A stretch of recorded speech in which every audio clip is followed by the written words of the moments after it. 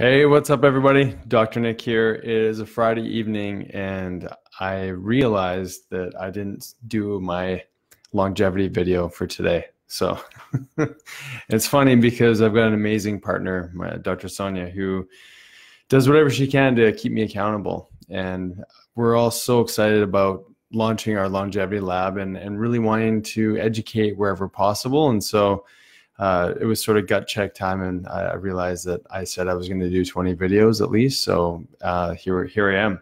So I want to talk to you about what I'm doing today, actually, in regards to longevity. Inside of our Dr. Jensen tribe, we and our Metabolic Fix program, we're doing a group fast. And it was supposed to start on Monday, but in fact, the timing was right. And I was mentioning earlier how sometimes the fast just speaks to you. And when the time is upon you, you move into the fast and you don't ask questions. And part of the reason is because the body knows what to do. The body knows exactly what to do. And that's why fasting is such a powerful tool. And when we listen to the body and just ride the wave of what the body wants, we're rewarded. But as soon as we let the mind come into play and take control of what we should or should not do, we can easily get sidetracked. So here I am on day one, 24 plus hours into the fast. And we do one a quarter. And this is part of our longevity plan. Every time that we have a fast, we always go in with an intention. And the intention for me is have as much vitality as possible in all my years so that I can be the greatest expression of a father and husband and doctor and whatever other roles that I play in life, so that I can show people what's possible. It really sinks in for me when people take ownership over their health and decide to implement lifestyle strategies that are going to add a huge amount of health into their years. So I want to talk about caloric restriction versus fasting. So caloric restriction is sort of the old school phenomenon of, just cutting down calories so that you can increase the amount of calories you're burning when you're exercising. And so eventually people will hopefully get to a place where they lose weight. The problem in chronic caloric restriction is it's a huge mess with our hormonal system. And in some people, it seems like it's a lifelong challenge for them to ever get any real success with it long term. And we know what happens with the biggest loser is that all that weight keeps coming back. So if you're not going to reprogram your hormonal system for health and longevity, caloric restriction, though inherently is part of longevity, there's just a smarter way to do it. And enter fasting. So intermittent fasting or time restricted eating windows, alternate day eating, once a week, 24-hour fasting. There's so many different ways to do fasting. We're in the middle of a 5-day water fast, so a block fast. And every time I do one, there's always some new surprises that open up in my healing. And the biggest piece, I think, that most of our modern culture doesn't tap into is this process of autophagy, which means self-eating. And when you're going into your fast, the first thought is that your metabolism is going to slow down. Eventually, you're sort of waiting for the inevitable weight surge back on the body by doing a fast. But the reality is that when you start to tap into a deeper state of fasting, growth hormone rises, epinephrine rises, some cortisol rises to mobilize some sugars. Testosterone rises. A lot of our anabolic hormones actually rev up. People don't realize that in a true fasted state, your metabolism actually increases. So that by day 4 or 5, you're burning, 75% of the fuel you're burning in your body is from fat. And you have to remember, protein is not a fuel source. However, in the first 24, 36, maybe even 48 hours, you're going to be burning through some protein. But what we attach protein to typically is we think of it as muscle.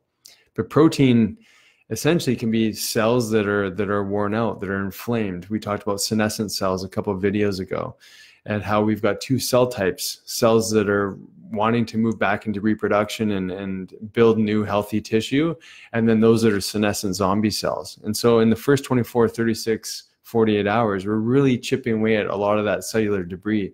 And that's the process of autophagy.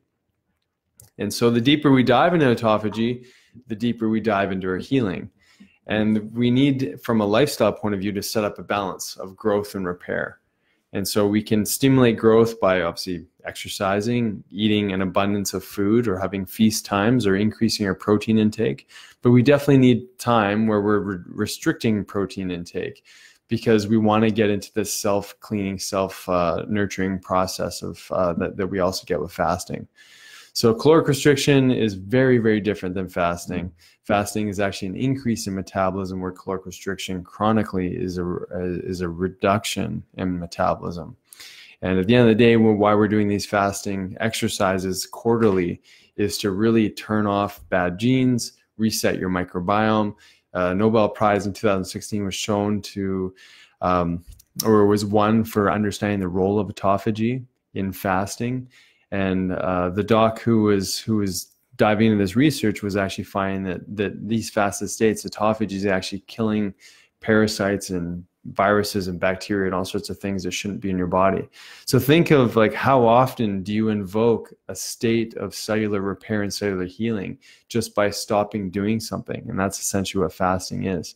Now, everyone is going to have a different experience going through a fast. Sometimes it's easier, sometimes it's more challenging, but that's why we coach people, and that's what the Metabolic Fix program is all about. And because caloric restriction and dietary interventions in relation to longevity are so well studied, it's probably one of the most well-known ways to add more life to your years and more years as well. That's why we practice it so regularly. So as part of our Longevity Lab exercise cellular fitness program, the circuits that we implement, fasting is fundamental in this whole journey. So as you're oxygenating your body more, adding more mitochondrial support with red light, increasing vascular flow with the beamer, you're optimizing brain function to reduce that stress response, getting in the sauna and the ion cleanse foot bath to detox and pull up the toxicity so you can actually reawaken a healthier, younger, more youthful cells. It's part of the whole journey, and fasting is right in there with it. So I'm taking during my fast, I take something called Fast Tonic, which is creating this little bubbly concoction here. And Fast Tonic is a hydrogen, molecular hydrogen. And hydrogen has a funny role in the body, or a very interesting role in the body, in that what it does is called a selective antioxidant. So as our body is detoxing with fasting, it's stimulating a stress response. And so hydrogen actually just builds resilience in the body and allows our body to process inflammation more effectively, turn on and off genes that are regulating inflammation. And so I find that when I'm drinking my Fast Tonic during a fast, I want to drink it while it's still bubbly.